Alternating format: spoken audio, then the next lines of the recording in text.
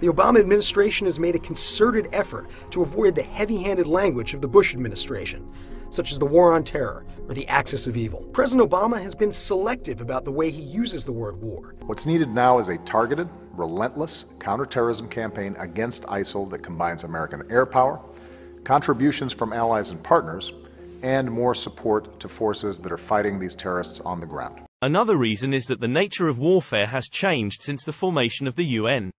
In the past, wars were often fought between two or more countries. In these types of conflicts, it may not be necessary or appropriate to formally declare war. The war on terror is not confined strictly to the Al-Qaeda. The president said the war would make the world safer.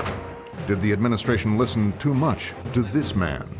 Saddam Hussein was a threat to the West, and he was the most dangerous threat. Saddam Hussein now has weapons of mass destruction. And were we told the truth?